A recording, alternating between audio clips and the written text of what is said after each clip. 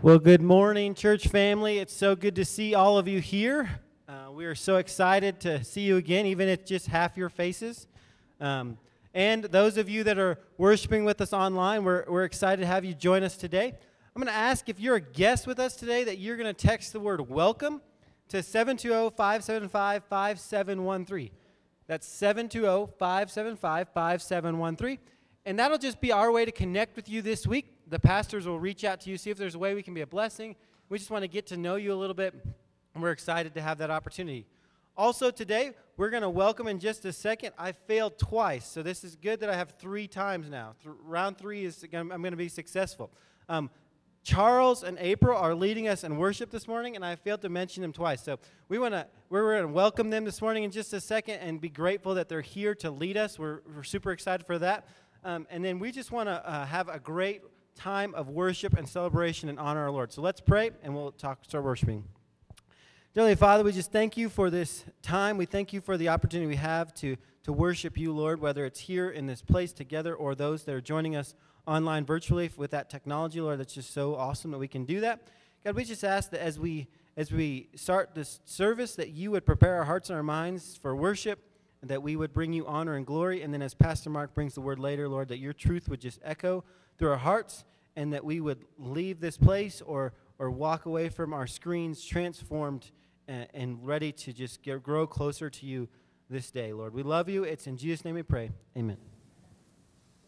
Well, it's good to be in the house of the Lord this morning. Let's stand together and worship him. Amen.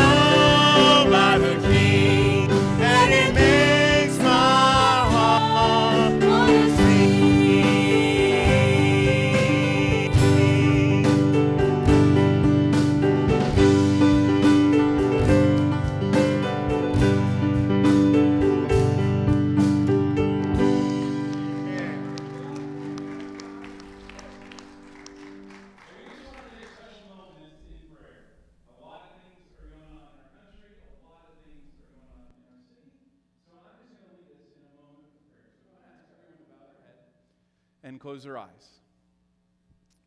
I want you just for a moment in silent prayer, just pray for the gospel to go out.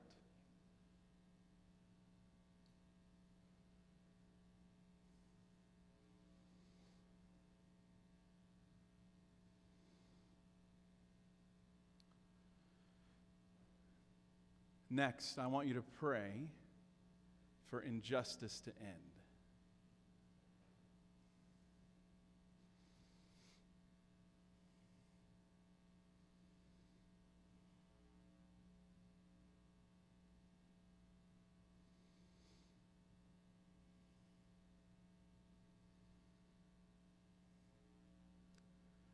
Let's pray for God's people to be salt and light.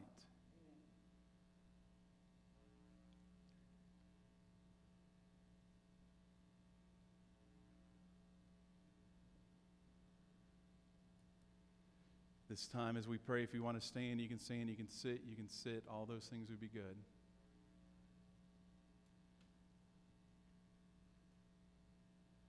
Let's pray that we will be people who are gracious in our speech.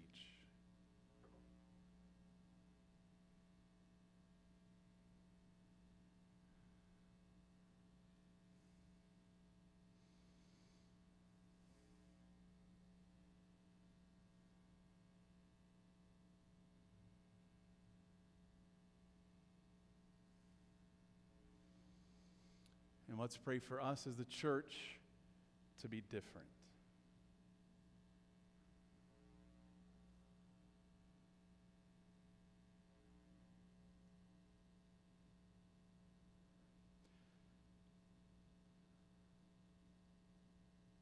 Heavenly Father, we're so thankful to be able to be gathered here with God's people. What a blessing it is to come to this place in worship, or even just to gather online. You are so good. You are so kind to us. Lord, we also want to pray, Father, for the gospel to go out. We know that Jesus changes hearts. But Father, we also know that narrow is the path, and wide is the road that leads to destruction. And so we pray, Father, that injustice will come to an end in our country. That we will not tolerate it, we will not excuse it, we will not allow for it. It will come to an end. We pray for God's people to be active, proactive, that we'll be diligent in our prayer, careful in our speech, and wise in our actions. Father, we're so thankful that you've made every single one of us, no matter our history, no matter the continent that we might be from, no matter what have you, Lord, you make us one in Christ Jesus. And so, Lord, make us one today. Amen. All right, let's continue to worship together. Blessed be your name.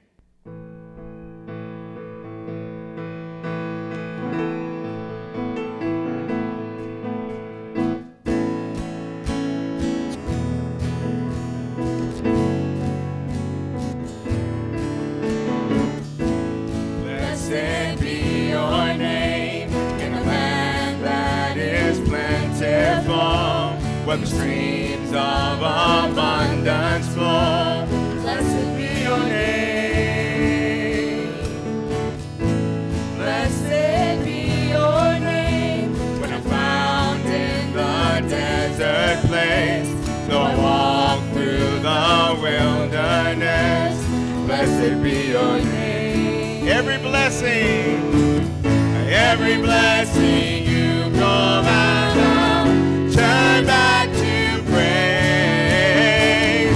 When the darkness closes in, Lord, still I will say, blessed be the name of the Lord. Blessed be your name. Blessed be the name of the Lord. Blessed be your glorious name. Blessed be your name when the sun's shining down on me, when the world's all as it should be. Blessed be your name. Blessed be the name on the road marked with suffering, those pain in the offering. Blessed be your name. Let's sing it, every blessing. Every blessing you pour out, turn back to praise. When the darkness closes in, Lord, still I will say, blessed be the name of the Lord. Blessed be your name. Blessed be the name of the Lord. Blessed be your glorious name. You give and take away. You give and take away. My heart will choose to say, Lord, blessed be your name. You give and take away. You give and take away. My heart will choose to say, Lord, blessed be your name. Blessed be the name of the Lord. Blessed be your name. Blessed be the name of the Lord. Blessed be your glorious name. Blessed be the name. Bless the Lord. Bless the Lord.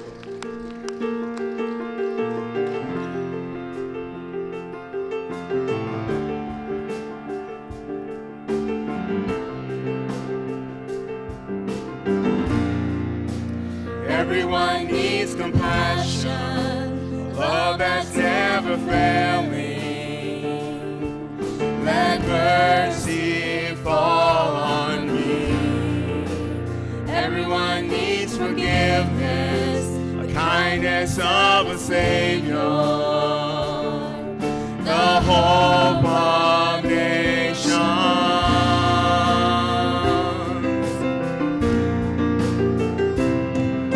Savior, He can move the mountains. My God is mighty to save. He is mighty to save. Forever, author of salvation. He rose and conquered the grave. Jesus conquered the grave.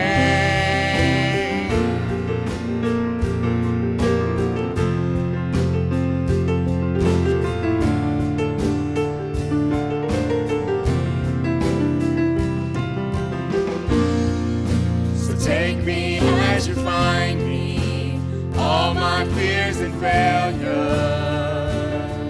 I give my life again. I give my life to follow everything I believe in.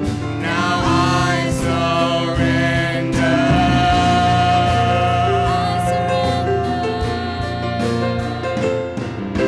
Savior, He can move the mountains.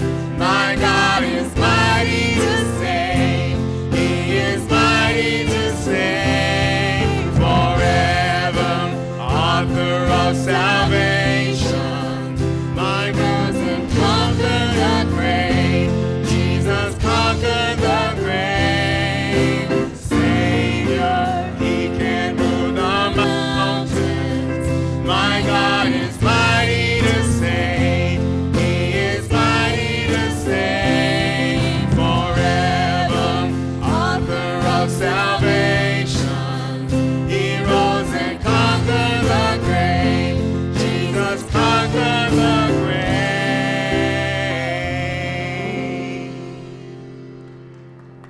Thank the Lord. Let's go to God in prayer. Father, thank you for the opportunity of worship this morning. Thank you for God's people being together. Thank you for being in our midst. Lord, help us to trust you in Christ's name. Amen. All right, church family, if you would open your Bibles to 1 John chapter 1. In a moment, we'll be in verse 5. just as you do so, I've got a little bit of a story to share with you, and I just pray that you receive it in the heart I intend. It's not to brag about something, but it's just sort of to illustrate that this is easier than what we make it out to be. Here's what I'm talking about. So, this past week, I had a young couple come into my office. She's a part of our church. He is not. And they came to me and they said, well, we want to get married. I said, great. We'll just walk right on past how quick this thing is, right? And that's great. It's awesome. That COVID is accelerating these sort of things, but it's very, very good. So we're sitting there and we're talking about what it means to get married and all this sort of stuff. So I said, just tell me a little bit about yourself. And he, shared some about his past and where he's from and his parents and all that sort of stuff. And then he go on to say that he's a Christian. I said, well, that's good. I'm glad that you're a Christian. Let me just ask you, what does that mean? And he said, well, I don't know. I said, okay. I said, no big. I said, I realize you're talking to a pastor. Maybe it's a little intimidating. I said, but just instead of thinking of me as a pastor, imagine that I wasn't a Christian. And I just walked up to you and I said, how does somebody become a Christian? What do I need to do? And he said, well, I don't know. I said, okay. I said, we'll walk it through together. So I talked about the fact that, every person is sinful. And every person is born with a sin nature. And the fact that it separates us from God, right? So sin separates us from God. But God made a way for us, and he sent his son Jesus to die on the cross, to be raised from the dead. And now, so we have to accept that we're a sinner. We have to believe Jesus died, believe Jesus rose again, and then we commit our life to follow him. And I said, have you ever done that? And he said, no. I said, well, do you understand that you're a sinner? And he said, yes. I said, do you believe that Jesus died on the cross to pay for your sins? And he said, yes. Do you believe that Jesus rose from the grave? Yes. Do you want to commit your life to follow Jesus? And I just said, it's kind of like saying, Jesus is my boss, and my boss tells me what to do, and I, generally speaking, I do it, right? So, when do you want to make that commitment? And he said, today. So, whenever day that was, I think it was Tuesday or Wednesday, I'm not 100% sure, but in my office, we just walked through a prayer that says, God, I admit I'm a sinner. I believe Jesus died. I believe Jesus rose again. And I commit my life to follow him. Right? And I'm illustrating this a little bit for you just because I want you to know, I understand that the fact that our vision of our church is to have 10,000 gospel conversations between now and, 2025, right? COVID maybe will impact that timeline just a little bit, and that's okay, right? But we're having gospel conversations between now and then. And some folks are like, man, I don't know, I've never had one before. And I just want to show you just a few simple questions, right, can unlock that conversation. You say you're a Christian, that's awesome. I am too. What does that mean? And he wasn't able to answer it. So we just walked right through it. And I believe you guys know the ABCs. Do you know the ABCs? I don't even have expectations for you to get to Z, right? I just expect you to say A, B, C, okay? That's it. That's the gospel, right? It's a lot easier, although it's significant. It might be simple, right? But it's a significant decision. Just like I was saying, man, just like marriage, simple words are I do, significant commitment, right? Right? So we just talked through that. So the passage for us today talks about how the fact that as believers, we go from darkness into light. And so that happened this week, that this young man went from darkness into the light of Jesus Christ. Now, we also talked about, well, what does it mean to walk in the light, right? We're going to see those words today that John's going to have for us. And what does it mean to walk in the light? And so I just walked him through 4 simple things, right? And I actually, because of your generosity, I was able to give him resources towards each end. So we talked about the fact that you should read your Bible daily. And I was able to give him a Bible, able to give him a Bible journal, and able to give him a bookmark with a Bible, read through the Bible plan. And all it is walking through the gospel and then the letters and revelation of John. So everything John had written. We then talked about prayer, right? So we say you pray consistently. And what the church would ask you to do this summer is to pray twice a day. Pray upward, inward, outward. Okay? In praise and confession and in request. We talked about the fact then that you need to participate weekly.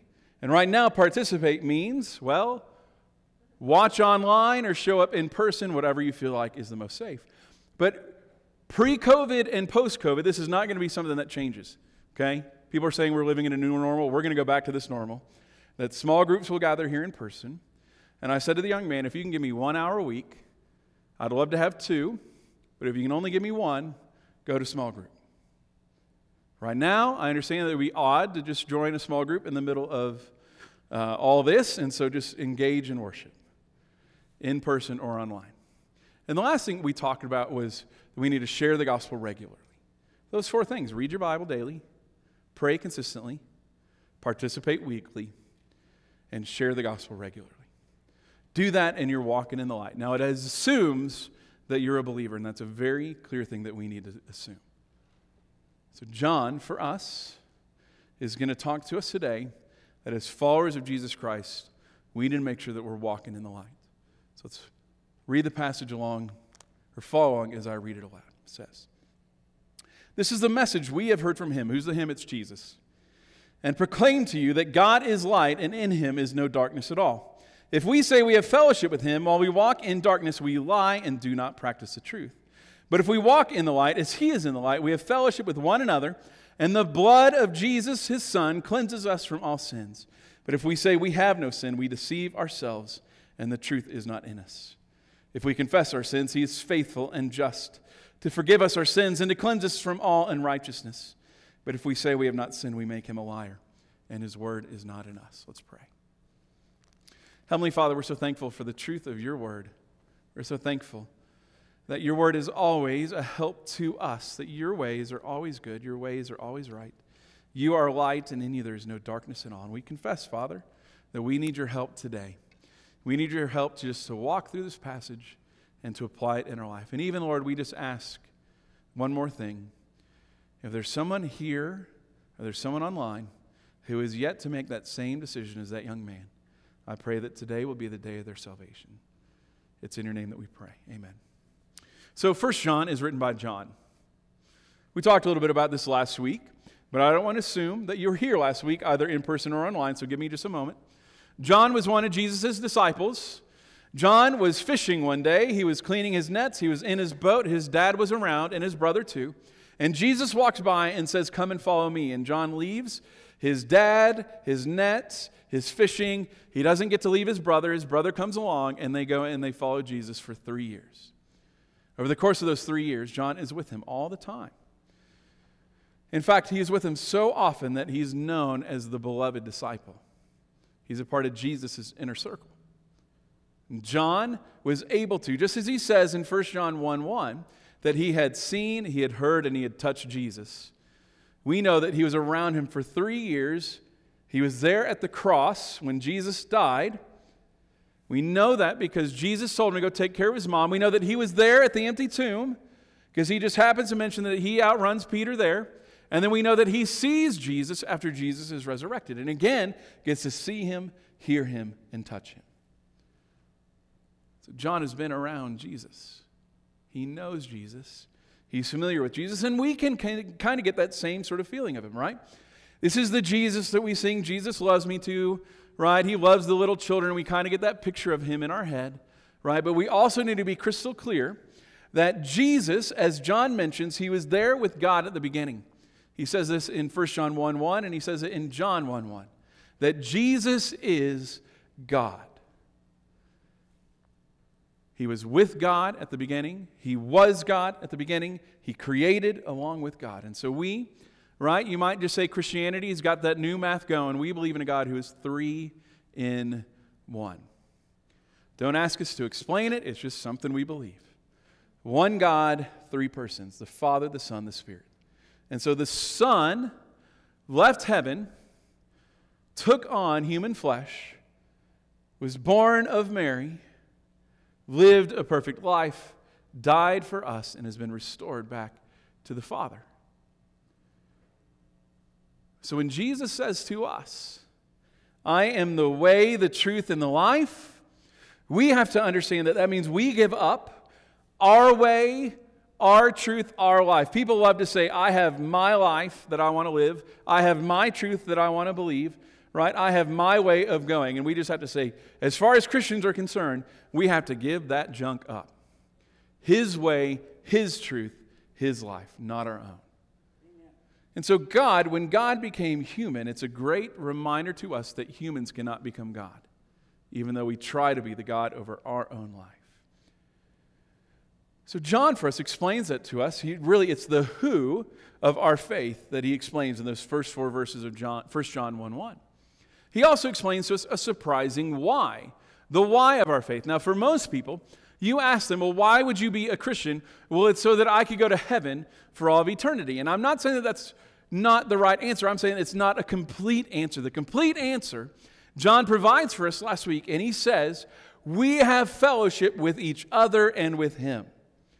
So we go from being in wrong relationship with God, in wrong relationship with others, and now when we become a believer of Jesus, a follower of Christ, we go from being wrong and into the right relationship with God and right relationship with each other. That is the reason, right fellowship with one another. So we become Christians not just because we get to spend eternity with God, but because we get to spend today with God too. We get to live this life with Him and for Him. So those are the first 2 things that we learn from 1 John 1 through 4. And so as we turn to today's passage, there's a new thing that we have to learn, new thing that we have to believe. And this thing, the first thing that we have to do is that we have to believe that God is light. That's our very, very first belief that we need to come to today. Now, this is a significant belief, you see, because so much of this world tells us that God is not. Now, let me explain. What does it mean for God to be light? Well, it tells us that in verse 6, that if we walk in darkness, we lie and we do not practice the truth. Well, if God is light, light means the truth because darkness means a lie. Are you following me there? So if walking in darkness is walking in a lie, the fact that God is light means that God is truth. So we believe that God is light. And then what that means for us is that God is truth. Now, for some of you out there, you're saying, well, Mark, I know that. I've been a Christian for a while. I get that. But I want us all to recognize something today. There is a point in our life, each and every single day, in which we don't believe it. You see, Satan wants us to think that God is a liar. And so throughout our day, every day, Satan tries to convince us that what God has to say about something is not the truth. In fact, that it's a lie. Let me give you an illustration. Okay? Just a real quick illustration. It's this. So when I was a kid, if you're a kid here with us, just put your fingers in your ears. It's fine. I would break stuff.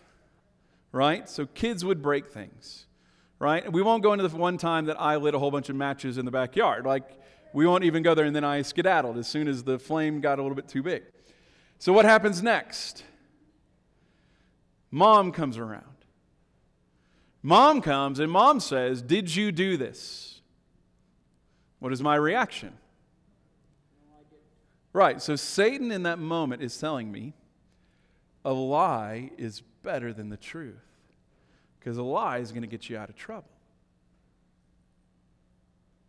What Satan is doing in that moment is saying, you remember that command? Thou shalt not lie? You understand that truth is better? Well, right now, right this moment, a lie is better. And so I would tell a lie. And it worked out until one of my sisters came around. What did my sisters do? They ratted on me, right? It was Mark. That was their job, was to rat on me, right? And so all of a sudden, the lie that brought me out of momentary trouble led to a lot more trouble. And this is true, right? In each and every way. And it's been this way from the beginning. And so I want to encourage you, if you have your Bibles, to turn to Genesis chapter 3, and we'll see the truth of this and how it's been true for a really long time. Satan wants to convince us that God is a liar. You see in Genesis chapter 1, Moses is the one who writes this down, and Moses gives us an account that God has informed him of, that God created the heavens and the earth, and he spent 7 days to do it. And he just mentions the fact that on day 6, God created humanity. He created male and female. That's what we're told. Well, in Genesis chapter 2, we're given a little bit more depth there. And so God creates Adam. Adam gets a little lonely. Adam has a little bit too much on his plate. He's not creative enough to think of all the names, and so he needs a helper. And so God gives him Eve. And then God says to them, you have one rule, right? You've got one commandment in this garden. And that is, do not eat the fruit from the tree of the knowledge of good and evil. You do that, you're going to die. And so they're going about their merry ways, right? And then all of a sudden, Genesis 3 happens. And it says this. Now the serpent was more crafty than any other beast of the field that the Lord had made.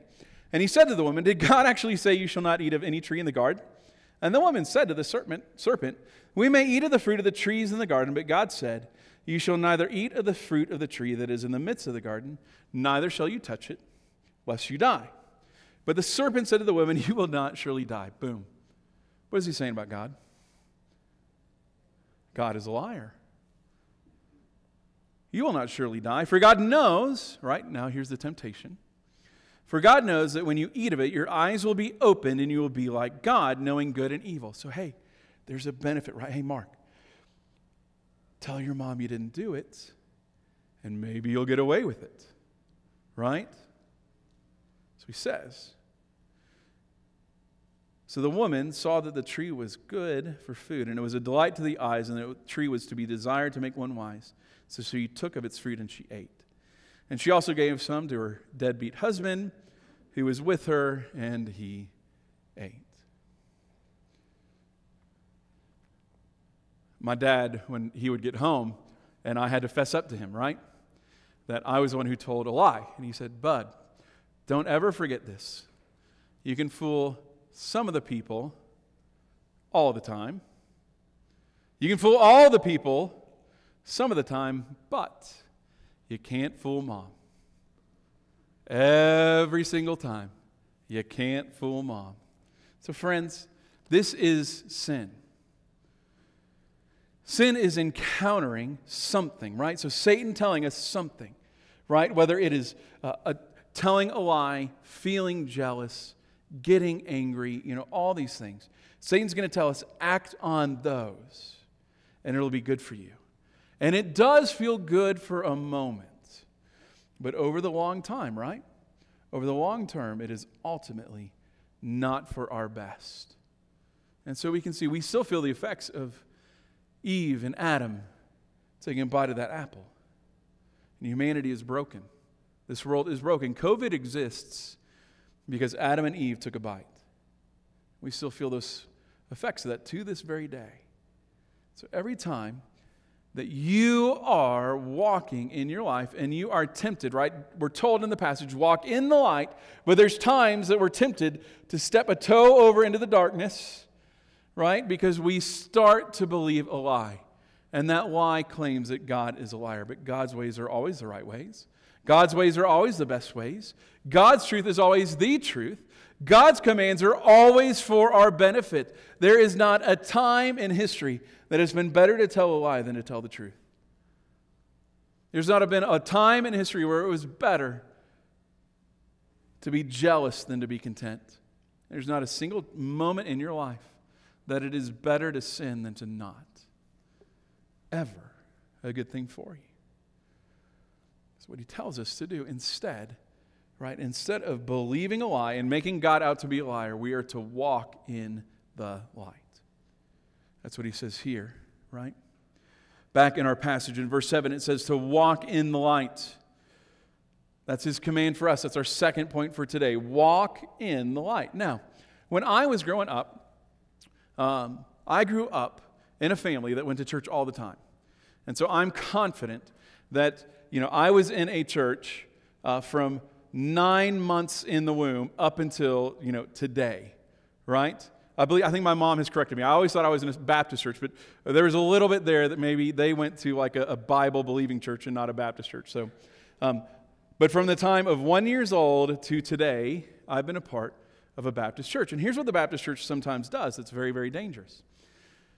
Especially when I was a little boy. The Baptist church says, don't you want to, and you're talking to like a 7-year-old kid, right? You're like, don't you want to be a good boy? And at least back then, you were like, yeah, I want to be a good guy or whatever. They say, okay, good. You want to be a good person? Here's what you do. You don't drink, you don't cuss, and you don't go with girls who do. Right? So that was my Southern Baptist church, right? Small Southern Baptist church growing up. Just said, don't drink, don't cuss, and don't go with girls who do, and you will live a good life. It's like, all right. That's all it takes for me to be a Christian. Don't drink, don't cuss, don't go with girls who do. Now, Bryce grew up in an independent fundamentalist Baptist church.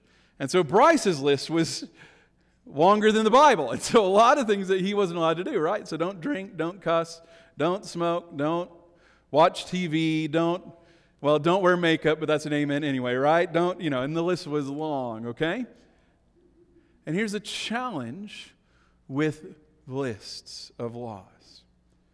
It's the same challenge that Jesus encountered with the Pharisees. Is you can get this list and you think that you are in right standing with God because you've followed this list. And so in that little Baptist church, I am sure, just like in every church across the world, that there are some people who think that they're good with God and they're not. And so they would go to church and they'd say, okay, I've checked church off the list, and so I'm good. And I don't drink, and I don't smoke, and I don't cuss, and I don't go with girls who do. So I'm good, right? But what was the Pharisees, right? They had over 600 laws. The Pharisees became more passionate about the laws, and they became passionate about Jesus. Right? And those little Baptist churches became more passionate. It's not to say every little Baptist church. It could be really big Baptist churches too. But if that's the mindset, the danger becomes, here's this list of rules that I have to follow, and then I am good with God. And I'm walking in the light. And so there would be people who would think, just like the Pharisees, I'm following the law, so I'm good. When in fact, you can look really good on the outside. You don't drink, you don't cuss, you don't go with girls who do. And yet on the inside, you're broken. On the inside, you're as far away from God as you could be. And so what does it mean to walk in the light? Well, first, we have to understand we have to go from darkness to light. You have to turn away from sin and turn to Jesus Christ. You have to turn away from a life lived for yourself with your way, your truth, your life, and start living for His way, His truth, His life. In a sense, you have to turn from saying, I'm not a sinner, I don't need Jesus, I'm good where I'm at, and instead say, I admit I'm a sinner, I believe Jesus died, and I commit my life to follow Him. We do those things, and then we can walk in the light. And what does it mean then for us who have done that, right? For us who have done that, now how do I know that I'm walking in the light? And I'm just going to go back to those same 4 things that I talked about, because it's a really good place to start. Okay? It's a really good place to start. And here's one of the reasons why. I'm glad the Trembleys are here, because it's their son and daughter-in-law up in Washington or Oregon. It's one of those states.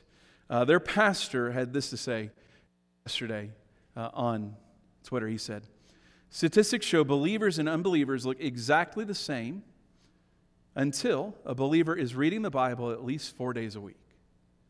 It's the very first thing. Well, how do I walk in the light? Well, if you're a Christian and you want to walk in the light, you read God's Word. You read it every day. You read daily. What's the next thing I should do? Well, you should pray consistently, right? Right now we're saying pray 2 times a day, pray upward, inward, outward, right? Praise, confession, and then in request. So read daily, pray consistently, participate weekly in worship, in a small group, and then share the gospel regularly. You do those 4 things and you're walking in the light. You're well on your way to being not just a new Christian, but a mature Christian. And so, friends, I don't care how long you've been in the light. If that's not a part of your life, reading the Bible, praying, participating, and sharing, start it today. Start that habit today. And then all of a sudden you're going to discover that I'm walking the light. Of course, when we talk about reading the Bible, we talk about applying the Bible, right? When we talk about prayer, we don't just talk about just praying, hey, now I lay me, right? When we talk about participating, it's much more than just attending, right? And when we talk about sharing the gospel, all of a sudden you've gone from saint to super saint because so few people do it. So if you want to walk in the light, read the word, pray, participate, share. Now, all of you are saying, I have homework, right? And all of you are saying, man, that's a really high threshold. And what if I don't meet it? What if I fail? And what if I fall short of doing that? What's going to happen to me? Here's the beautiful thing. Whether it is in our walk with Jesus or if it's when we, right, as we talked about earlier, believing the sin, believing in temptation, and believing that God is a liar, when we do those things, God has provided a way for us. And it's wonderful because God knows His creation. God knows His people. He knows that He couldn't just cleanse us once and we're set. That in fact, what we have to do, as 1 John 1:9 says, that we have to confess our sins often. It says if we confess our sins, He is faithful and just to forgive us and cleanse us of all unrighteousness. It's right there in our passage today. And so what we should do also is we walk out of this place, we say, okay, I want to walk in the light. What do? Confess your sins often. Now, we like to think of this, and I think it's true that we like to think of this in the context of our daily prayer time, right? That we offer up prayers of confession. And so we pray to God and we say, God, here's what I did wrong today, and I'm sorry. But I think that when we just think about it only in the context of prayer, that we're going to miss out on something that God intends for us to do. And I think it's a little bit because as Baptists, the idea of sort of going to a priest and confessing makes us a little bit nervous. And so we've lost out on the idea of confessing sin to somebody else. And we then think, okay, as long as I have confessed my sin to God, then I'm good. And I'm here to tell you, well, here's what Jesus says to us in the Sermon on the Mount. He says, and He's in Galilee as He's preaching this sermon, as He's explaining this.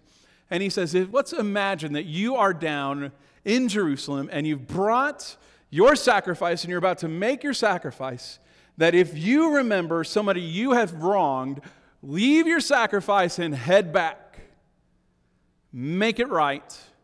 Come back here and offer up your sacrifice. Well, that's 80 miles. Now for us, some of us, that might mean an hour and 20 minutes. Some of you, I know that means 45, right? But for them, 80 miles was substantial. Here's what Jesus is saying. You've already made the 80-mile trip. You've already done it with your family. You've already brought that unblemished lamb with you. Here's what I need you to do. Before you sacrifice it, haul back those 80 miles, find that person, fix it, and come on back. You hear me, friends? You see, when we sin, sometimes the only person we sin against is ourselves and God, right? And so we're able, right? If it's wrong thoughts, we're able to go to God and say, Lord, help me, right? But often when we sin against someone. Do we not? I mean, just for example, right? You know, I'm sitting there in my office, and all of a sudden, one of my boys runs down the stairs, right? And they come into my office, and they say, Dad. I'm like, yeah. And they say, hey, Parker punched me. I say, okay. Go get Parker. Parker comes down. Parker, you punched Jonathan? Well, yeah. But he punched me first. They're like, well, go get Jonathan. Jonathan comes down. Jonathan, did you punch Parker first? Well, yeah. But he called me a bad name. Okay, go get Parker. Well, come on down. You called him a bad name? Well, he called me a bad name yesterday, right? And that's how we live our lives, right? We live it in this giant circle of shifting blame. I did a wrong, and it was that person's fault. And we never say, I wronged you. I'm sorry forgive me. And so then we go to God at our prayer time that night and say, God, this is so great. I confess my sin of losing my temper, let's say at Janet. Let's say I lost my temper at Janet this week.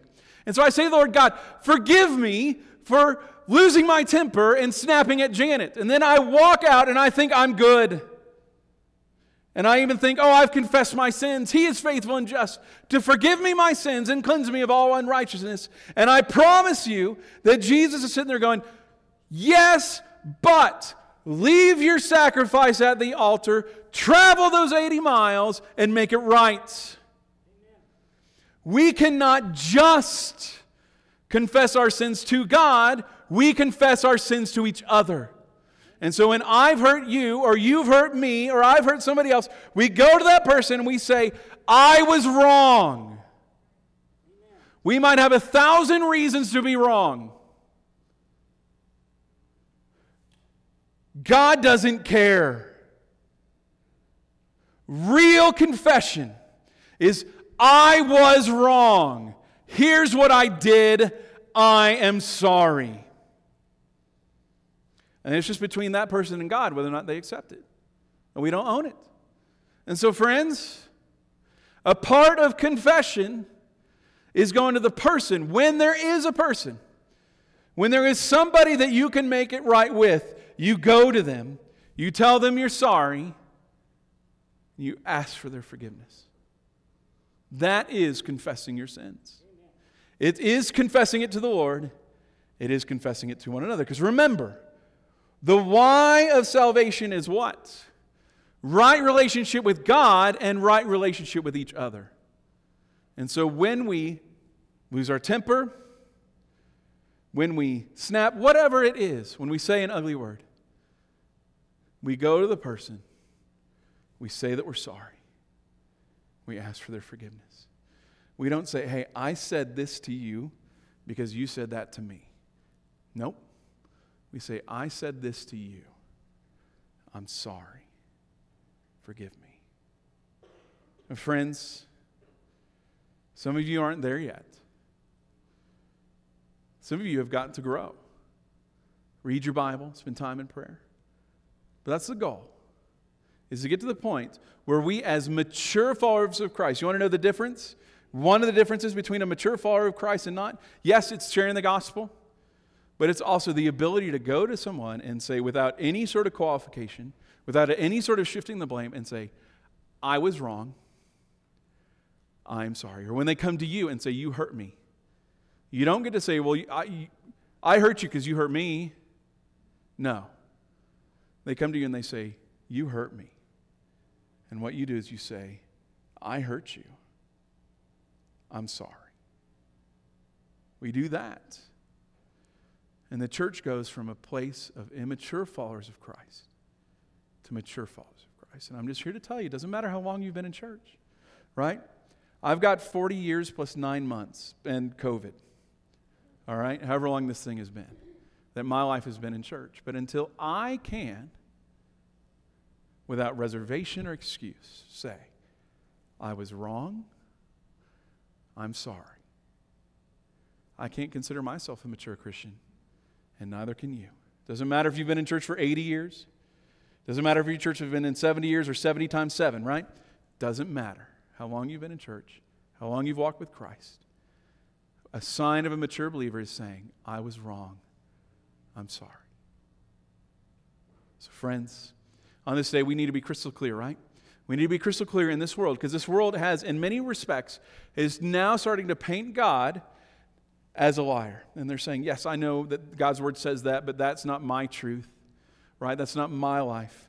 And so on that topic, whatever that topic is, whether it's a topic about finances, whether it's a topic about identity or sexuality or whatever, this world is now no longer just saying, well, that's just God's way, not my way. Now the world is saying that God's way is evil. And we have to be crystal clear. God's way is always right, and it's always in the light. We also have to understand that if we want to walk in the light, and a Christian wants to do it, if you're here to say, I'm not sure I want to do that, then you just have to say, well, am I a follower of Jesus? So for a Christian to walk in the light, it's 4 easy things. Bible daily, pray consistently, participate weekly, share regularly. And then last, it's just this. Confession, yes, is to the Lord. Confession is also against those you've wronged.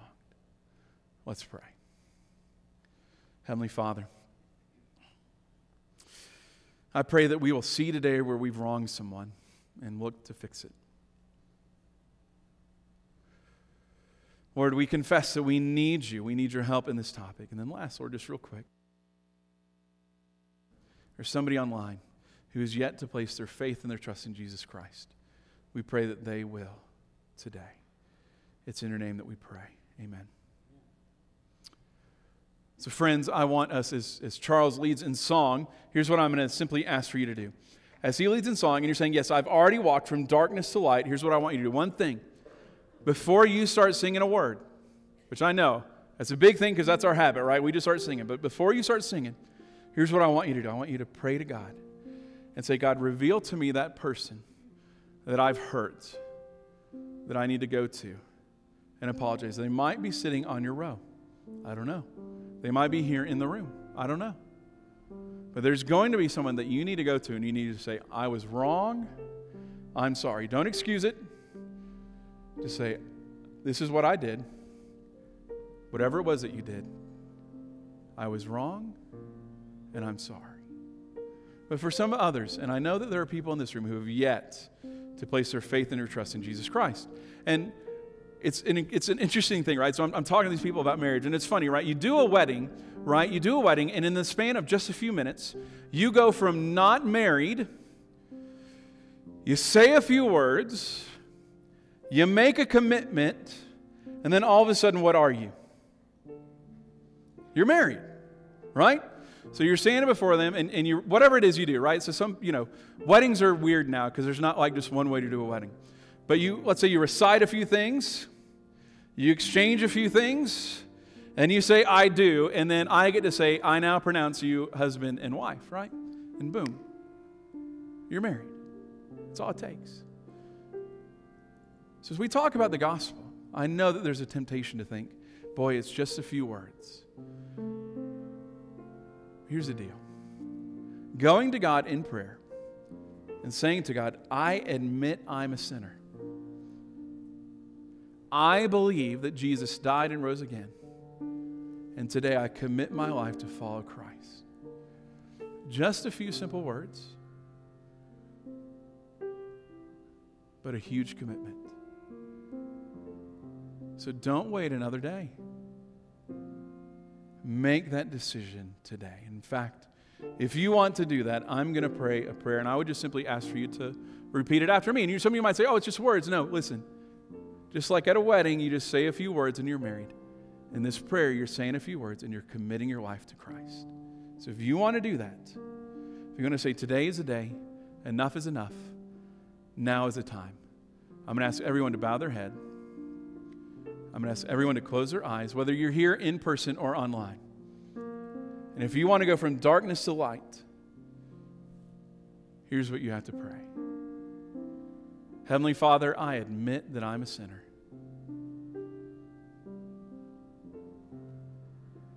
I believe that Jesus died on the cross.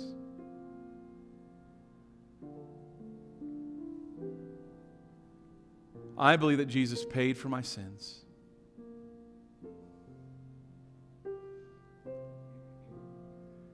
I believe that Jesus rose from the grave.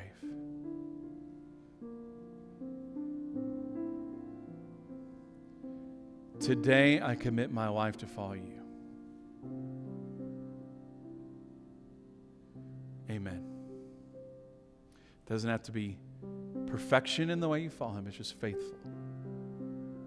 So what I would encourage you to do is that if you're in this room and you made that decision, the pastors will be, we're not going to have a time where you walk down front. We can't do that right now. But what we can do is we can encourage you to do one of two things. First, if you're here in person, just come to a pastor after the service. We'll socially distance and we'll talk it through. Or two, if you are here in person or you're online and you'd rather just text, you'd send a text, just FAITH, text faith to 720-575-5713. If you made that decision today or you want to make that decision, we would love to visit with you about it. This time, let me encourage everyone to stand as Charles leads in song and pray that prayer first. Who do I need to go to? Who do I need to confess my sin to? And ask for their forgiveness.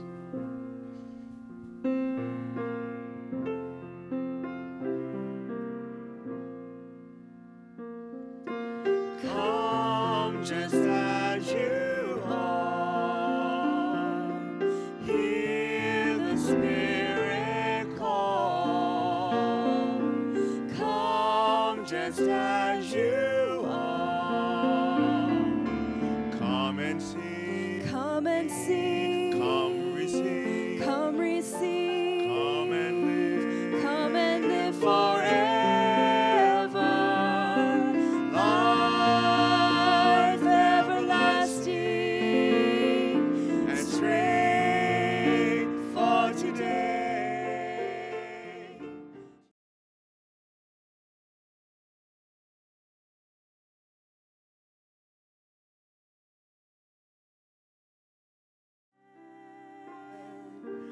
Come just as you are. Hear the Spirit call. Come just as you are. Come receive. Come receive Christ the King. Christ the King. Come and live. Come and live forevermore. Seated as we have some video announcements for us today.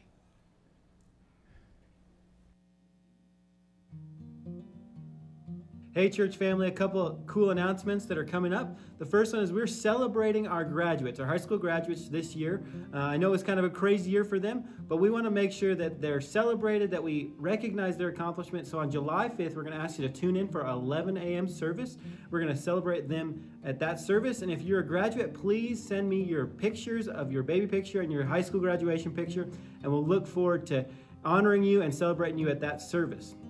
Also, we still need some tech volunteers, and if you're interested in helping out with the tech team and serving in that area, we'd love for you to participate. So I would even ask you to email contact us at mabc.church, and we'll make sure that contact info gets to Michael Mon. Hello, church family. We've got an exciting announcement today that we are hosting our second annual He-Man MABC Golf Tournament on Thursday, August the 6th.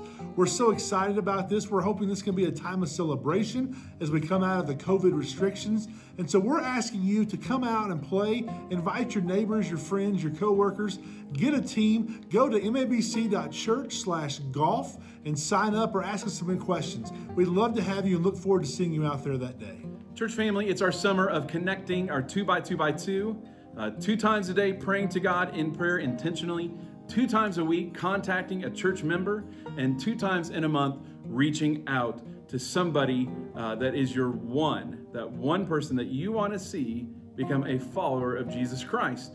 So if you have done that this past week, pull out your phones right now and head to mabc.church/2x2x2 so that we know that you've done this. Thank you. Hey, men of the church, I'm so excited to have an announcement for you today. We are going to be hosting a free Promise Keeper simulcast on Friday, July 31st and August 1st, that Saturday. We're excited about this opportunity. There's no cost to you. Come join us as we worship with men in the church, as we have a great time of fellowship. All you have to do is go to mabc.church/Ironmen for all the details and for a registration form. Please sign up and consider joining us, and we look forward to seeing you there. Good morning, church family. So grateful that you were able to join us for worship today, whether it was in person or online. Let me encourage you tomorrow to grab your phone, grab your tablet, go online, and check out mabc.church/RSVP and sign up for next weekend. Now, because Saturday is July 4th, we are not having a service on Saturday afternoon. We will have an 8 a.m. service on Sunday morning and an 11 a.m. on Sunday morning. We will make sure that the 11 a.m. on Sunday morning will be a perfect fit for you and for your kids. So we love you, we thank you, and we pray that you will have a great week. Go into the Lord in prayer. Heavenly Father, we again want to praise you. We want to thank you. We want to ask for your help. And Lord, just in this time of difficulty in our country, Lord, we just ask for you to directly intervene. It's in your name we pray. Amen. For those of you online, thank you for joining us and have a good week.